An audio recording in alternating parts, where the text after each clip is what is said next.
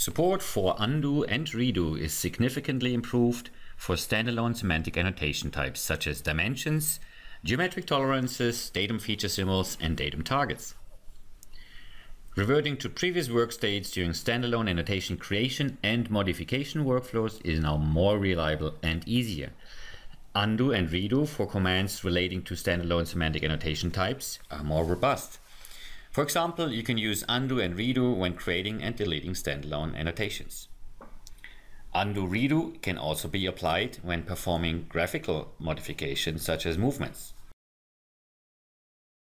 You can trigger the undo action through the undo icon in the quick access toolbar, as well as by using the well-known keyboard shortcut Ctrl+C.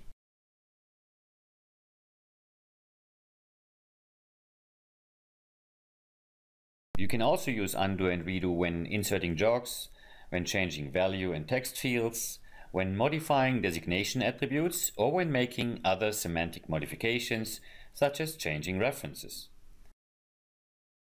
The examples shown here illustrate the cases of undoing the setting of the strong reference attribute and the origin attribute for dimension references.